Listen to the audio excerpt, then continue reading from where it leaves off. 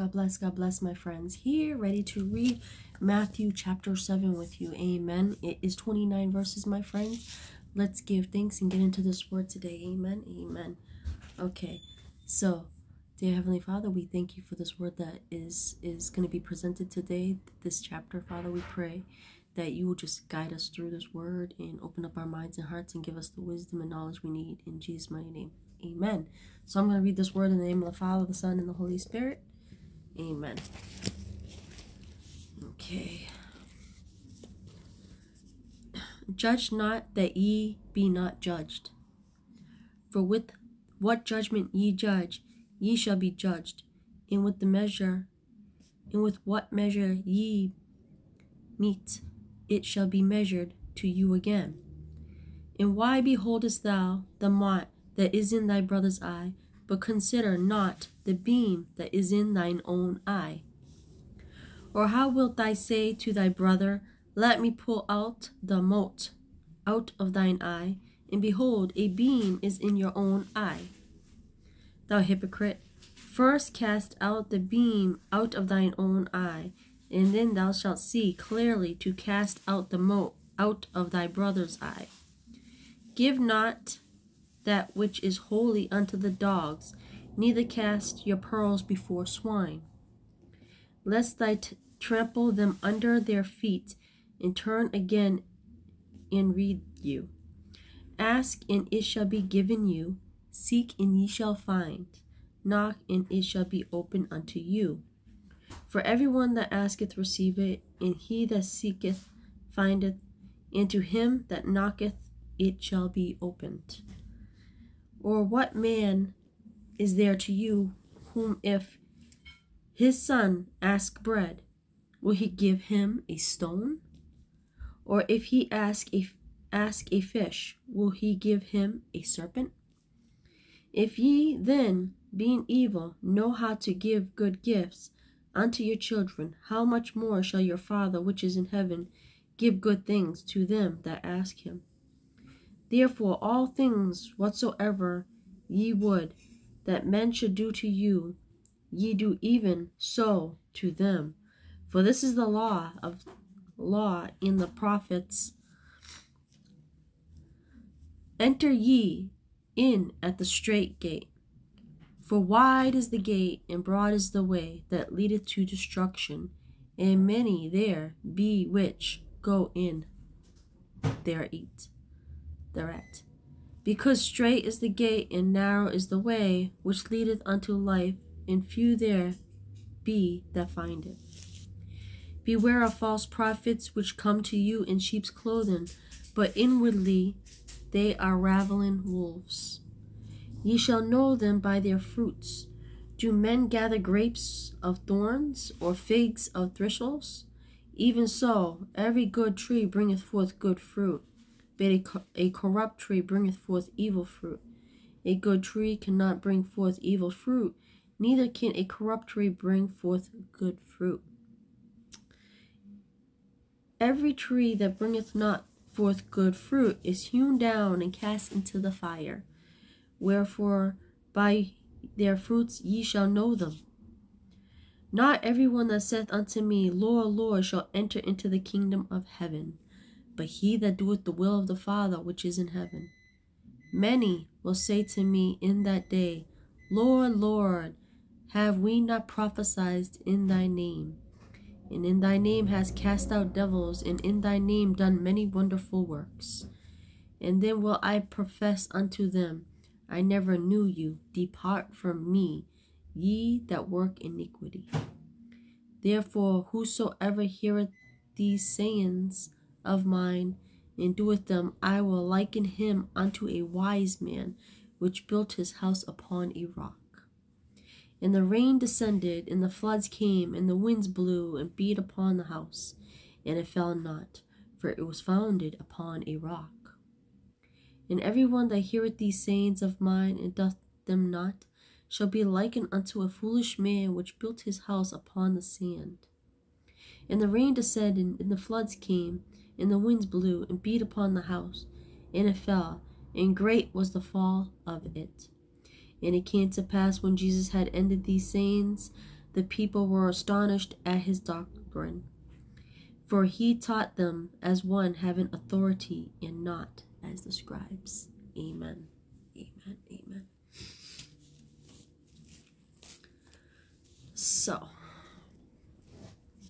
let's see here. Amen. Amen. Amen. Apparently, the tendency to judge one another was world spread in the first century and has been common in religious groups throughout history. Although Christianity should be exception to this weakness, the basic ethical foundation to the Christian faith is that disciples, being children of God, should love one another. Amen. Since love is the fulfillment of the law, and God is love. Human nature still leaves Christians open to sin of unfairly judging others. Amen. Amen. There's a lot of judgment. Amen. Glory to God. And it says here in verse 1, judge not that ye be not judged. Amen. Amen. Judge not. Jesus condemns the habit of criticizing others while ignoring one's own faults. When you have something wrong, we all have our faults, and we shouldn't be criticizing anyone or judging anyone for their faults. Amen. But we should be love. Believers must first submit themselves to God's righteousness standard before attempting to examine and influence the conduct of other Christians. Verse 2, for with what judgment ye judge, ye shall be judged, and with what measure ye mete, it shall be measured to you again. And why beholdest thou the mote that is in thy brother's eye, but considereth not the beam that is in your own eye? Or how wilt thou say to thy brother, let me pull out the mote out of thine eye, and behold, a beam is in your own eye? Amen. 5. Thou hypocrite, first cast out the beam out of thine own eye, and then shalt thou see clearly to cast out the mote out of thy brother's eye. Amen.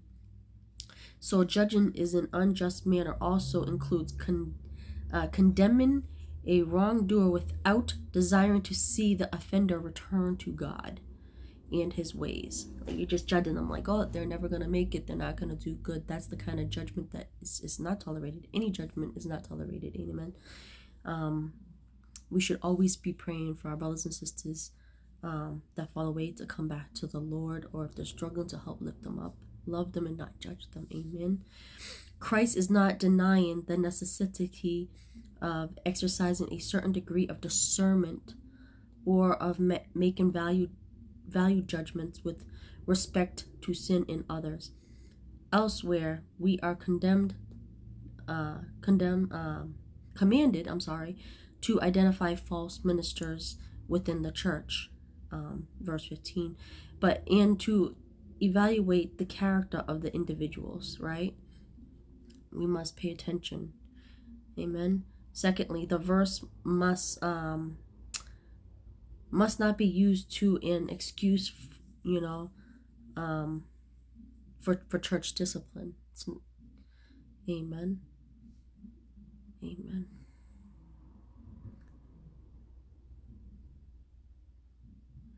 Glory to God. Hallelujah. Church discipline.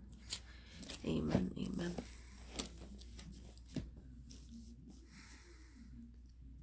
So it says, it's like basically telling us, if we have faults, who are we to judge them who has faults? Who are we to be the judges? We are not the judges. We are the ones that are supposed to build up our brothers and sisters, our family in Christ, and those that we love. Hallelujah. Not condemn them, but lovingly help them. Amen. Without judgment. There is only one judge. Amen. And that is not us people. And that is not us church members. Hallelujah. We can lovingly help our brothers and sisters that are fallen, and lovingly help them get up. But we do not condemn them. We do not judge them and think that we are better than anybody, because we are not better than anybody. Amen. We are all in this together. We are all in the same boat. Amen. trying to do the will of the Lord. Amen. And we must help each other if we're going to stay united and firm. Amen. In the Lord.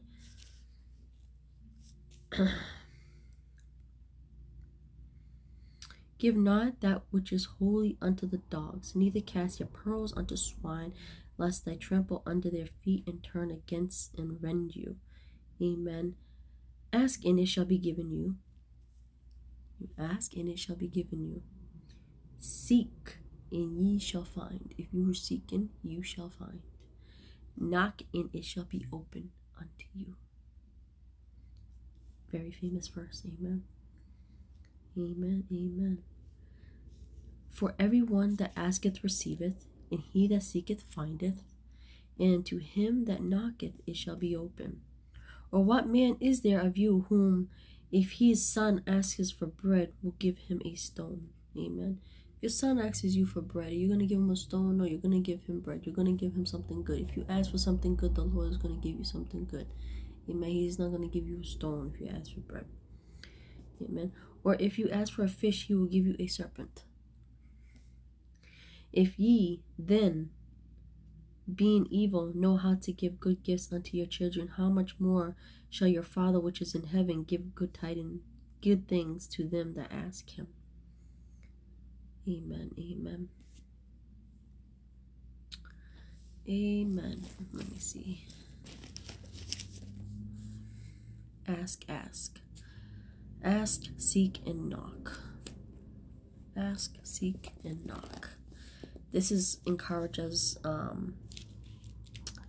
Jesus encourages perseverance in prayer. The tense of the Greek verb in verses 8 designates continued action, means continued action. This means we must keep on asking, seeking, and knocking. We must continue. Asking implies consciousness of need and the belief that God hears our prayers. Seeking implies earnest petitioning along with obedience to the will of God. Knocking implies perseverance in coming to God even when he does not respond quickly or as fast as we think he should, right? Christ's assurance that those who seek will receive what they ask is based on. First, seeking first the kingdom of God, right? Recognizing God's fatherly goodness and love. That was secondly, recognizing God's fatherly goodness and love. Thirdly, praying according to God's will. Praying to God's will. Fourthly, maintaining fellowship with Christ. And fifthly, obeying Christ. Amen. Obeying Christ. Your Father gives good things. Christ promises that the Father will not disappoint his children. He loves us even more than a good earthly father loves his children. And he wants us to ask him for whatever we need. He wants us to ask. Promising to give us what is good, he declares to provide solutions for our problems and bread for our daily needs. And most of all, he gives the Holy Spirit to his children as their counselor and helper. Amen. Amen. He gives us the Holy Spirit. Apparently, the tendency to judge one another is big. The next pitfall disciples face is the loss of faith. Jesus encourages his disciples to keep on asking, seeking, and knocking, right? Like we just was going through. For true faith never loses heart and quits. We never lose heart. We never stop asking. We don't quit. Amen. We hold firm to our petitions. We hold firm to our prayer life and trust in the Lord. Amen. Disciples are to be like their heavenly Father. They are to love one another and be constant in their faith. Right? Amen. Verse 10 says, therefore all things whatsoever ye that men should do to you, ye do ye even so to them, for this is the law of the prophets. Amen. The golden rule, as this saying is commonly known, is not unique to Jesus or Christianity, for it is found the most religious in some form. In Judaism, it is found in a negative form. One ancient Jewish rabbi, Rabbi Hillel, summarized it as follows: "What is hateful to yourself, do to no other. Do to no other." The Christian form as given by Jesus is, however, more positive and powerful than the negative form, which does not deny the good intention of the negative form. This proverbial saying is simply another way of expressing the fundamental kingdom ethic of loving one another. The golden rule expresses the law of love, is what the law, the prophets were all about. Amen. The law. The law. Amen. Verse 13, we're on. "Enter ye into the strait gate, for wide is the gate, and broad is the way that leadeth to destruction, and many there be which go in thereat.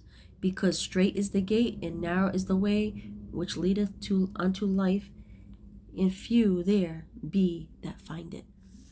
Amen. Amen. Amen.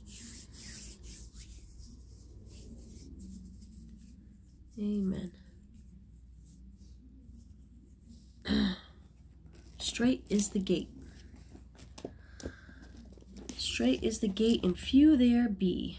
Amen. So Jesus taught that the majority of the multitudes would not follow him on the road that leads to life. Seeking those who enter the humble gate of true repentance and deny themselves to follow Jesus, sincerely endeavor to obey his commands, earnestly seek his kingdom and his righteousness, and preserve until the end in true faith, purity, and love, are not the many but the few. Not the many but the few. Jesus, in his Sermon on the Mount, describes the great blessings that accompany discipleship in his kingdom, but he also insists that his disciples will not escape persecution. Furthermore, contrary to some evangelists who preach that getting saved is one of the easiest things in the world, Jesus taught that following him involves heavy obligations concerning righteousness, acceptance, and persecution, love for enemies, and self-denial. Amen. Amen. Amen.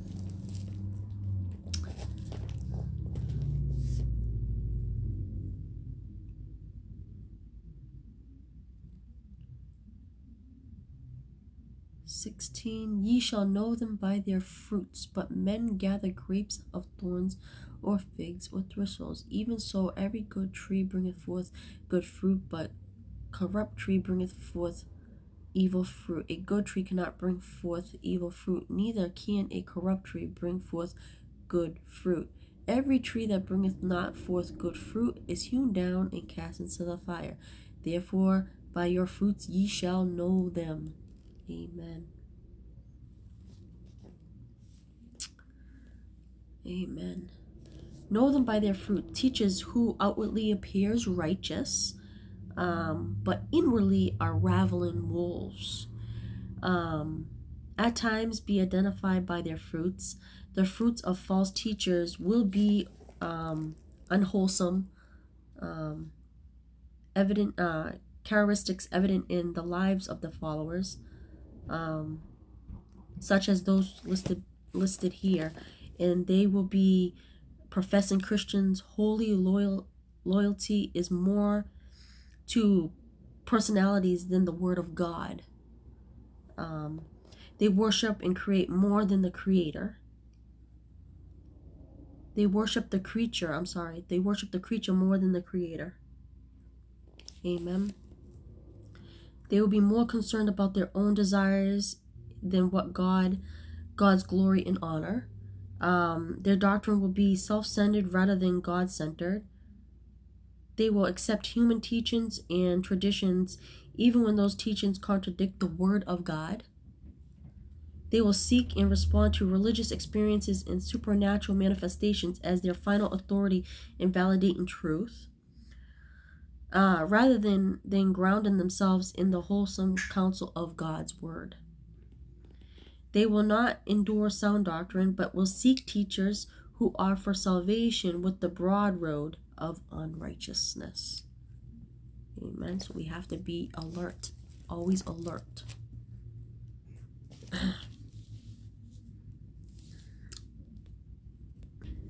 Okay. Not everyone that saith unto me, verse 21, Lord, Lord, shall enter into the kingdom of heaven, but he that doth the will of my Father which is in heaven. Amen. Many will say unto me in that day, Lord, Lord, have we not prophesied in thy name, and in thy name have cast out devils, and in thy name done many wonderful works? And then will I profess unto them, I never knew ye, you depart from me, ye of iniquity. That work you iniquity. Amen. So does the will of my Father. Jesus taught that carrying out the will of his heavenly Father was a condition of entering the kingdom of heaven, doing the will of the Lord. Amen. However, this does not mean that we can gain or merit salvation by our own efforts or works. This is true for the following reasons. God's forgiveness comes to us through faith and repentance made possible by the grace and sacrificial death of Christ.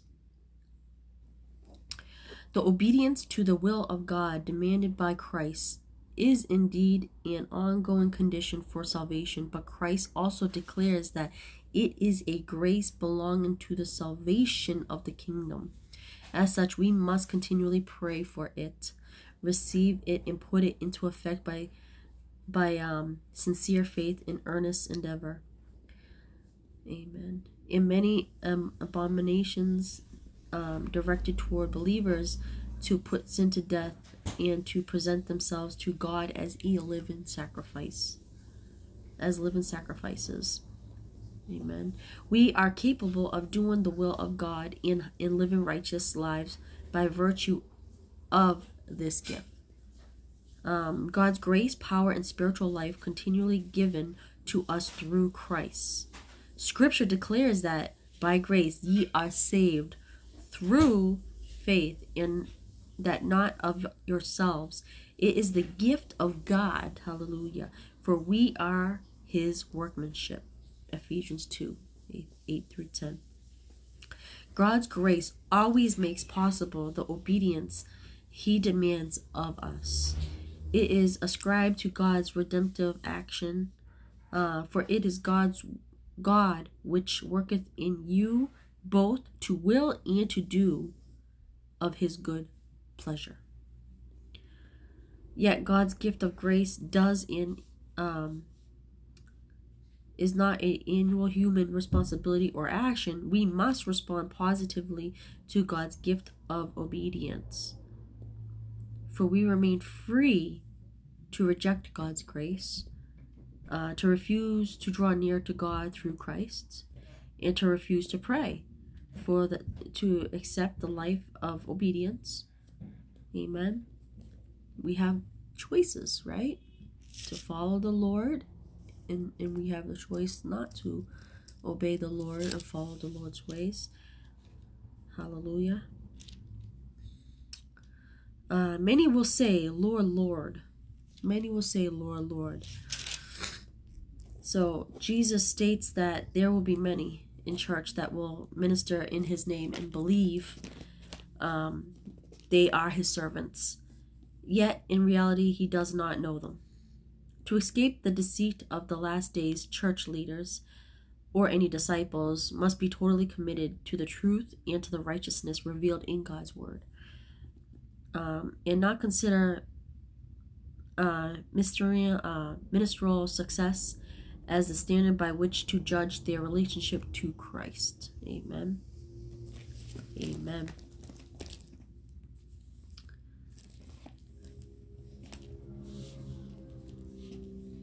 "23, and then will profess unto them, I never knew you, depart from me, you who work iniquity." These words of Christ make it unmistakably clear that preachers may proclaim the gospel in the name of Christ, drive out demons, and perform miracles while they themselves have no genuine saving faith in Christ. Scripture teaches that fervent gospel preaching and apparent zeal for righteousness and the working of miracles can be performed in this age under the influence and power of Satan. Paul warns that Satan himself is transformed into an angel of light. Therefore, it is no great thing if his ministers also be transformed as the ministers of righteousness. Paul makes it clear that miraculous powers can be the working of Satan. Amen. God sometimes overrides Satan's activity in false preaching in order to bring salvation or healing to those who sincerely respond to the word of God. It is always God's desire that those who proclaim the gospel be righteous. Yet, when an evil or immoral person preaches God's word, God will still work in the hearts of those who receive his word with commitment to Christ. God does not endorse any unrighteous preacher or the gospel, but he will endorse biblical truth in those who accept it in faith. Amen. Amen. Amen.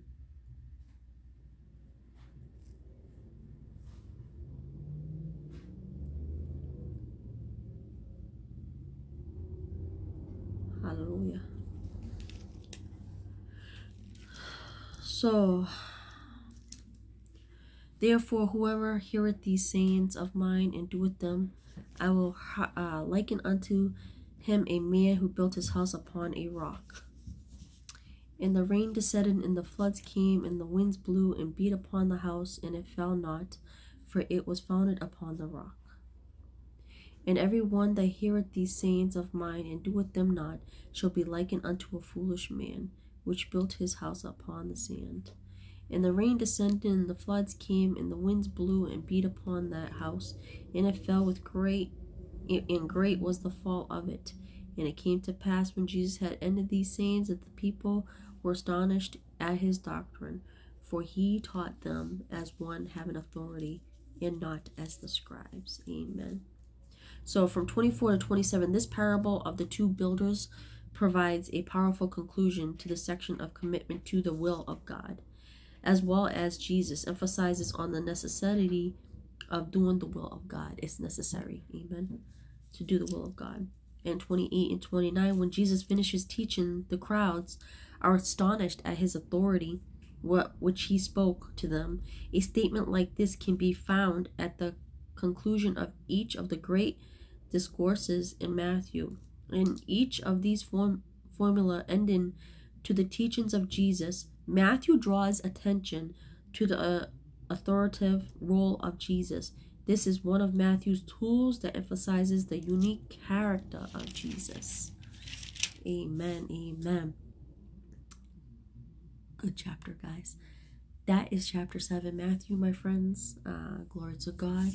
Let's give the Lord thanks for his word. Amen. Dear Heavenly Father, we thank you for this chapter that was just read. I thank you for the edification and the growth that we have received by reading this and learning from this. May you continue to guide us and teach us each and every day as we go through these chapters. We thank you, Lord Almighty. Amen. Amen, my friends. I'm going to let you go. That is the chapter for today.